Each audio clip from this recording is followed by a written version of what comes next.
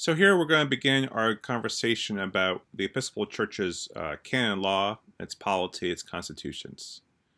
A way to begin here is to simply think through, why do we have canon law at all? Obviously, the church can't be simply reduced to any one thing. The church isn't just its polity, its governance, its canons, its liturgy, or its doctrine.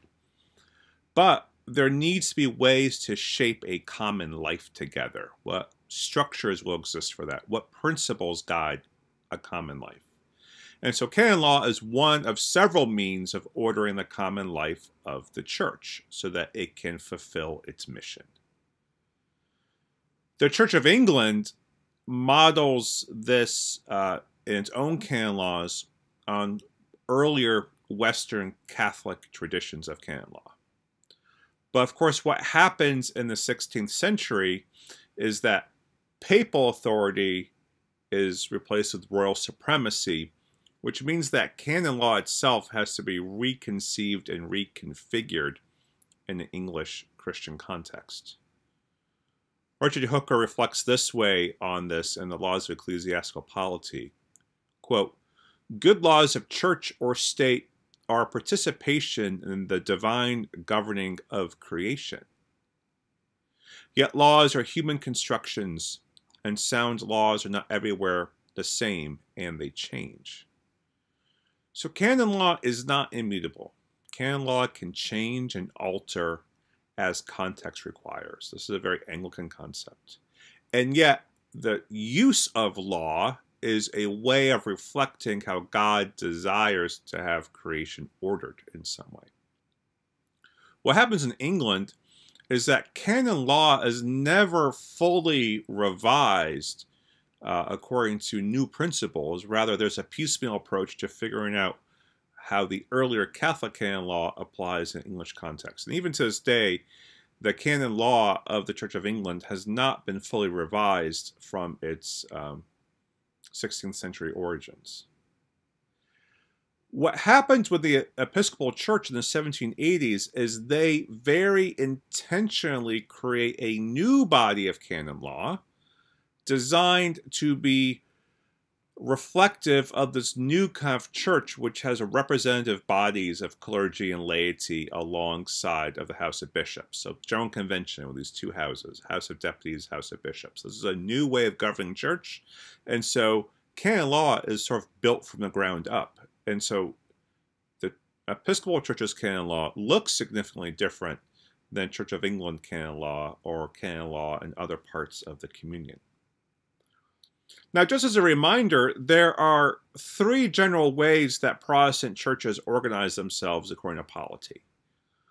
One is congregational, and this is an emphasis on local congregations and their autonomy. So we would see this clearly in things like Baptist churches. Christian denominations emphasize fellowship. For instance, in various Pentecostal churches. You could also see this in the United Church of Christ. There's another example, which is Presbyterian or synodical. Here, authority is exercised by ordained pastors and elders of churches that govern equally in church courts, gathering on ascending levels from session, presbytery, synod, and then General Assembly. So clearly you see this in the Presbyterian Church of the United States, the Presbyterian Church of America. Those are two different denominations. And various other Reformed bodies, like the Reformed Church of America. And then you see Episcopal forms of government, where authority culminates in the office of the bishop, and authority is exercised by a bishop, but this can be highly varied. From having really concentrated power to constitutionally restricted power. And so we can see various forms of episcopal governance in obviously the Episcopal Church, but also the United Methodist Church and the various Lutheran bodies in the United States.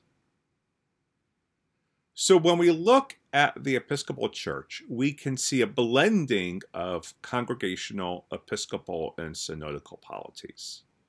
And this will become a little bit more obvious as we move through this. Parishes, dioceses, and national church bodies all share in governance, and so those are actually different forms of polity working alongside each other.